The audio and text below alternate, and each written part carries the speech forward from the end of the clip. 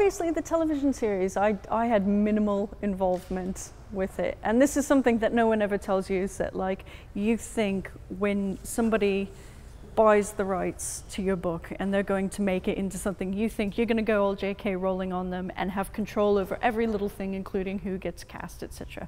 Absolutely not. After the first series, they stopped sending me the scripts because they were tired of my corrections on the scripts.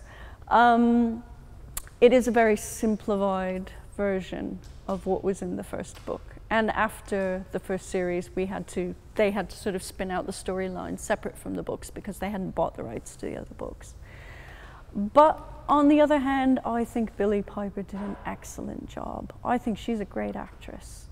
I think that people really take her for granted because her acting seems very naturalistic. You sort of see her on the screen and you think, oh, she's the girl next door. She's not really acting. She's just reading lines. She's really like this. She's actually nothing like the character in Secret Diary of a Call Girl. She's quite a homebody. She's very family orientated. I met her a couple of times. She really is nothing like me at all.